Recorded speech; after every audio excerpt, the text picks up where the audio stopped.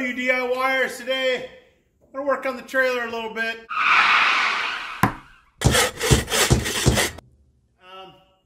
Had some issues with some lighting, tried to fix it, and no go. So we're going to actually update some of the lighting on here and go to an LED setup and show you a little bit on how to wire some trailer lights in. So hey, let's get started.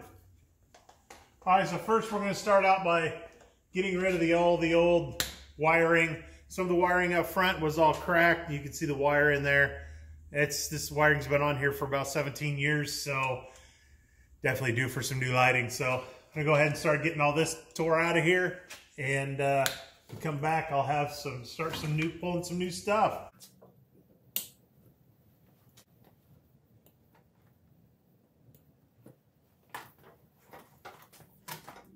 All right, as you can see, here's what we got for LED strip we're going to put across here. It does have brake and turn signal capability, so it does have a ground. We need to get it hooked up, and we're going to hook that up right through one of the bolts that we put in to attach this to it. It does have a little bit of extra I got to cut or drill a hole through the center. As you can see, I got this one all mounted up. My wires are back here. I just got to put in my stop and my turn signal, and I got to get the other one installed on the other side, so I'll show you that when we get done. All right, so we got all of our wires and everything all wired together. We went ahead and soldered them together. Also used a heat shrink on all the joints to make sure everything's all sealed up tight. The white wire goes to the chassis ground, or ground onto the frame. Yellow is the left-hand side. Green is the turn signal for the other side. And this brown wire here for the running lights.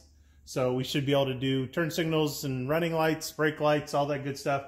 So now we just need to, we're going to tie these up, make sure these are up out of the way. Then we're going to bring this down. We'll get the truck hooked up to it, and we'll give it a quick test, and we'll see what it looks like. All right, so there we have it. I have lights that work on the trailer now. You too can try this at home. Thanks for joining me.